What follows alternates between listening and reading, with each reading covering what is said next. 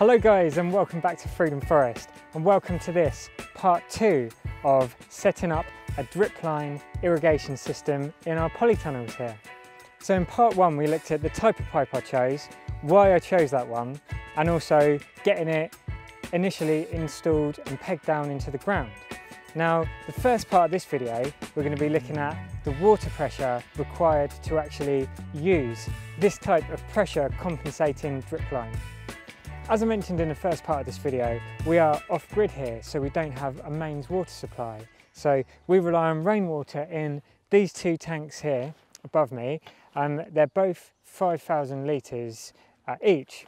And at the moment, I currently have them set up with quite unprofessional, just normal garden hoses. And as a result of that, I've now learned that the narrower pipe you have, that reduces the water pressure as you go over a length of pipe. Now, I have this small hose pipe here, normal garden hose size, running probably about 30-40 metres along this hedge along the back here over to the polytunnels. So we'll go along there now and see what our current water pressure is. I'm at the point here where that hose comes out of the hedge and the polytunnels are just behind the camera here. And what I'm actually in the process of doing is installing this larger bore pipe here. This has got an internal diameter of 1 inch.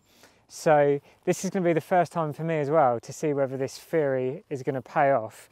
I've got the water turned on now, so what I'm going to do is I've got this jug here, and it's a measuring jug. It unfortunately doesn't have litres, but it has got pints on it and a few other measurements as well. So I've got this turned on. I'm going to take this pipe off now and count how many seconds it takes to reach. We'll go for 1 pint of water. All right, here we go. Right, we'll count how many seconds this takes to get to 1 pint then. 1, 2, 3, 4. Okay, roughly about 4 seconds there to get to 1 pint of water. So that gives you an idea what our water pressure is. Let's test our new pipe here as well. It's not all fully connected up or attached properly yet, but we'll see if this has increased the pressure then. So we'll go to 1 pint again and see how long it takes. 1, 2, okay. So just over 2 seconds, it's already gone to the next measurement over a pint. So I guess you could say that's pretty much doubled the, whether you'd say it's doubled the pressure or just doubled the amount we're getting down it, I don't know, but it's made a 50% increase, which is good news.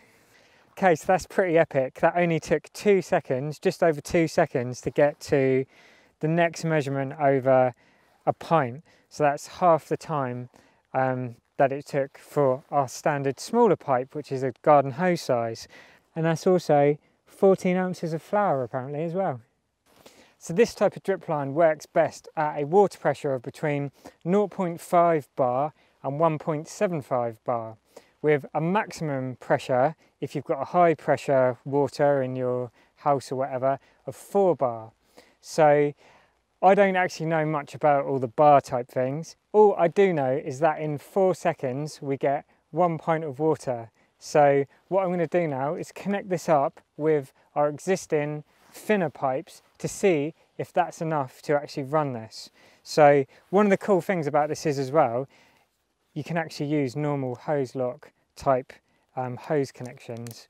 We will look into all the different fittings and stuff like that I'm going to be using soon. I won't be using this, but I'm going to connect it temporarily. At the moment we use these watering lances in here, so let's take that off and see whether this will be enough pressure to run it as it is.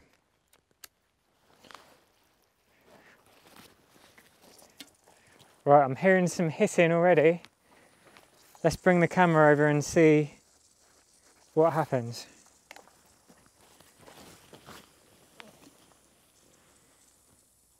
Don't know if you guys can hear that. And I've put a end cap in the end just to block off the end obviously. Oh, I'm starting to see some water down here. Very exciting. we are getting water out all the holes at this end.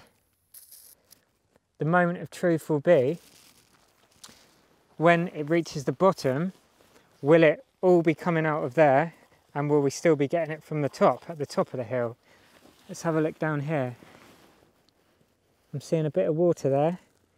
Yeah. Yeah. Looking good so far. Let's keep going down. Let's work our way down the bottom and see if it's coming out there yet. It's still making a bit of a hissing noise, so I think it's still getting the air out. It's down this far. Don't know if you can see that. Let's push that back in. Oh, I'm seeing water here as well. It's very exciting. Yeah, it's coming out down there. Is it coming out at the very bottom? Yes, it is. Right, okay. So now the question is, will it be still coming out at the top? So we can see roughly how much that's dripping there. And yeah, you can see that you wouldn't need it on for too long actually to, I don't know, maybe half an hour or something. We'll work out later how much this would drip out for half an hour usage. Wow, okay. So we're back at the top and it's still dripping beautifully. So that is really cool to see that even with that really low pressure we had initially, or much lower than a normal mains anyway, that is still working really beautifully. So if you're maybe wondering, I've only got a water bite in my allotment or something, will this work? I guess what you could do is do what I've done there and see when you open it up, if you're getting at least a pint in 4 seconds of time of water, then this should work for you. But things you can do to increase that pressure is by having the tank as high as possible. That makes a massive difference. And also obviously having your pipes as low as possible to the ground to maximise that difference, the gravity. If your pipe is coming along a bit of a distance before it reaches the bed you're going to water, try and use a larger diameter pipe if you can, if possible.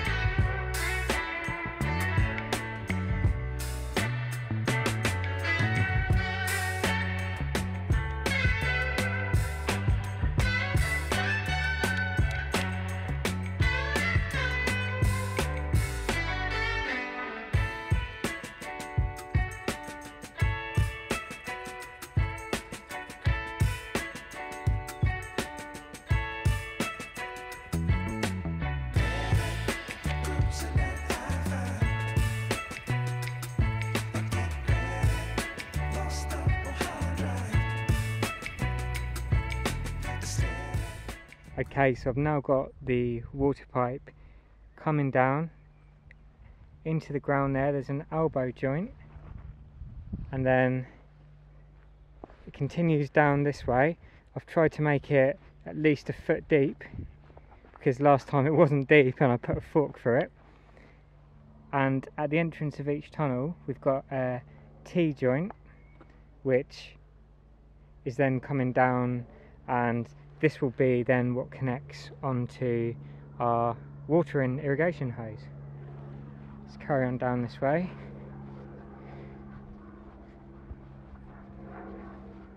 Second one there, coming in. And third one, I've just got an elbow joint on this one going into this tunnel, the third tunnel. I had considered actually continuing this on just down to here and then having like a little standpipe thing coming up with a tap on, but for now I'm going to leave it as this and can always do that at a later date. And for now I've just put little end caps in there because I've turned all the water on now and I've checked all the joints that there's no leaks anywhere, so I can backfill my trenches, then I can come back to connecting all of the drip lines up next. Alright, so just got the first tunnel done on the inside, so you can see our main pipe coming in there, the 32mm, and then it comes to a 3/4 inch to 1/2 inch kind of like barbed connector here. That's kind of like a normal hose pipe size that you'd screw onto like a brass tap outside your house. And then I've used this suction hose I already had, which we use for kind of just as watering hose. It's nice because it's got this spiral on and it's very dense, so it doesn't kink like normal hose. And it's the same diameter as kind of garden hose, but it's slightly smaller on the inside, so you just have to heat it up before you put it on there, just so it comes a little bit more stretchy. So coming down into that, then I've got it going into a 4-way connector there. So then one comes down this way. This will obviously all be buried, and I've left these kind of just out to show you right now, but this one coming up here is our main watering hose that's got the lance on there, so we can still manually water with that. So that will just be coming out there. Then I've got these 2 metal pegs I'm going to knock in before I bury it, just so if this gets tugged on, it's held in there nicely. And then coming down into our first drip line then, so first of all I've got an on-off connection there, which I've done on each individual drip line. And then what we have here is an inline filter, and this is removable, the filter inside, so you just unscrew this little bit. Then there's like a solid plastic kind of mesh in there which you can clean out, and that's important for us because it's coming from, you know, it's not drinking kind of tap water coming into this, so the little holes could get blocked otherwise. So coming down there then, so you've already seen that it goes in a spiral shape. The middle one comes in here, so this is as you come through the door now. That one comes in and it's got a right angle here going on to another tap with the filter there, and that's for our middle bed, which we've currently got our early potatoes in there and Laurie's yoga mat down there. And the third and final one is coming to here, and I didn't order enough of the little filters, so I've just got this ready to install that inline filter, sorry. And for the third one, so we'll continue on, I'll do the other tunnel now. And these are the pumps that we've got for pumping the water up into the 2 big header tanks.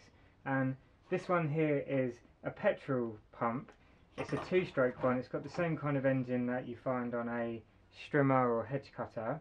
And this was a real bargain actually. It's a Mitsubishi one, and I got it out of boot sale for, I think it was only 30 quid, and they're a couple of £100 new, and it was actually literally new condition when I got it like 3 or 4 years ago.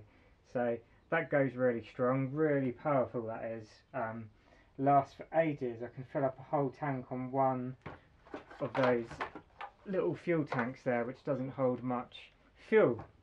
And that can pump actually, believe it or not, up to, it's quite a lot, 35 meters of head, so you can pump 35 meters vertically if you wanted to with that pump. So yeah, crazy power you get from the fossil fuels. I guess that's why they've taken so long to form in the earth. This now though is what we use. This is an electric pump which we can run off the solar power, and this one only uses about 350 watts. It's made by Clark, and what I need to do for it though is install this, it's called a, what would you call it, kind of like a one-way kind of valve or non-return valve, and it's important to have this on here because it's not a self-priming pump. You get pumps which are self-priming and some aren't, so both of these you have to prime yourself, basically by adding water to the top of it before you turn it on. So this will go here, I'll unscrew this pipe, and so when I add some water first, it won't just run straight through and out the other side.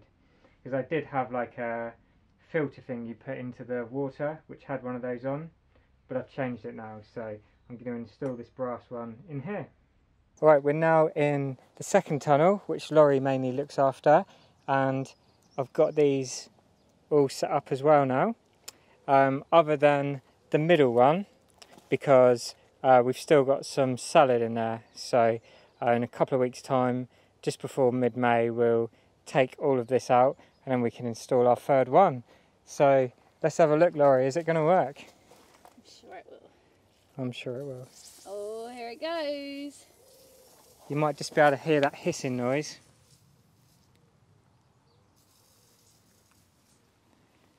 And then just see there, in a second, hopefully, all of our little drippers will be emitting. Here we go. And then you tend not to see so much unless you lift it up, but when you lift it you can see them then start to drip. Great, okay, so that's one side. Should we go for the other side as well? The other side's on already. The other side's on, okay. Right, let's just check that.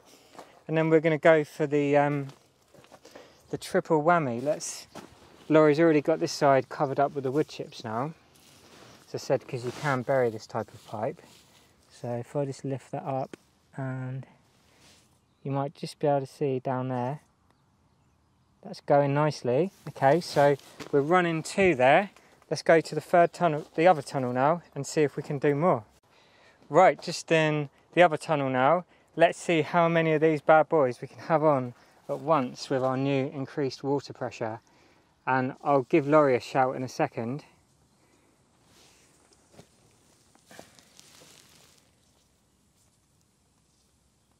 It takes a while just for the initial kind of like air to purge from the system. Okay, let's turn our middle one on.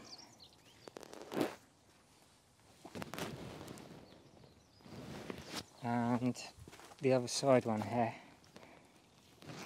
Just giving it 20 seconds to kind of get all the air out of the system. So that one there is working. You can see all the drips coming out. Check our middle one.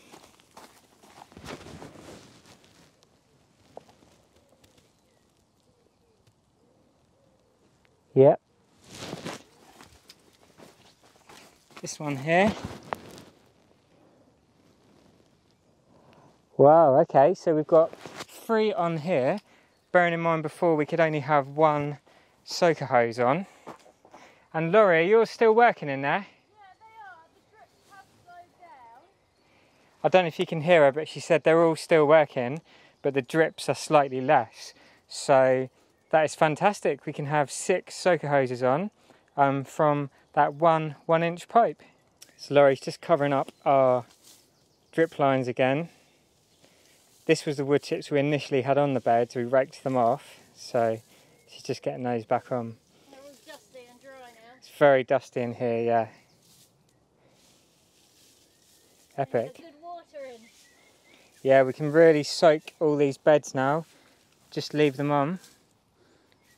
We've had plenty of rainwater this spring so far, so we've got no problems with having enough to really get these beds now really saturated before we start to plant all of our lovely, more tropical type plants like the tomatoes and the melons and the chili peppers, all those beautiful things. So now all the pipes are installed. We've got this nice on and off here, a bit more meaty than our old one here. I'll just leave that in place. It's still connected to the water tanks just in case we wanted to use just another hose along here or something. And I've now got all of those trenches you saw buried and some wood chips back on top of it as well. And same inside the doors, all of that's now covered up nicely. And each one appears from the soil with this nice suction hose, and we've got the on and off connection there to turn it on, and we've got our inline filters there which you can easily take apart. You just unscrew this bit, there's a little bit of plastic in there you just wash out. And our 2 varieties of the super early potatoes we're growing are loving it as well. And in our 3rd tunnel that we're currently using for propagation this year, I've currently just set up another lance here.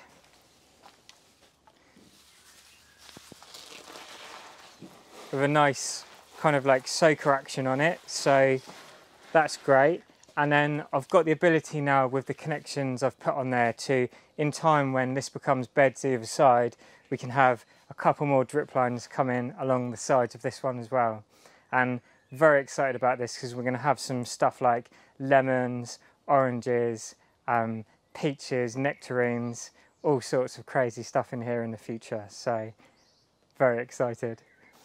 So the last thing for me to do through here now is just come through and cover the beds back up with the wood chips. The other thing I wanted to show you guys is, in combination to having the 3 drip lines that we can turn on simultaneously now, we also have the ability to water manually using these lances as well.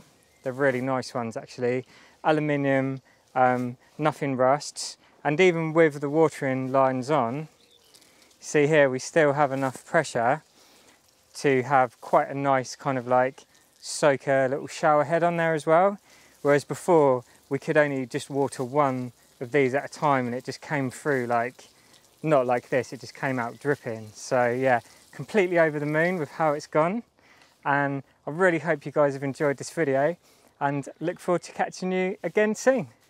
Peace and plants.